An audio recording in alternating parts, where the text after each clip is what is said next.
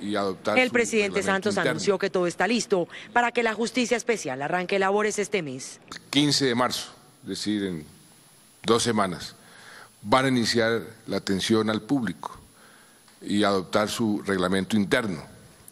Ya definieron su estructura orgánica, su estructura funcional. El gobierno también confirmó que ya se le giraron los recursos a las Farc para el funcionamiento de su partido político. 8.800 millones, que es lo que le corresponde a los partidos normalmente para estos efectos. Durante el balance revelaron que de los listados de las Farc para ser acreditados, 27 milicianos están en duda y aún no han podido verificar que 454 personas en las cárceles realmente pertenecían a esta guerrilla. Otras personas que hacen parte y fueron capturadas y fueron sentenciadas por pertenencia a otros grupos, a crimen organizado, al ELN. El gobierno confirmó que desde el 15 de agosto se le han desembolsado 55.000 millones de pesos a los excombatientes de las Farc.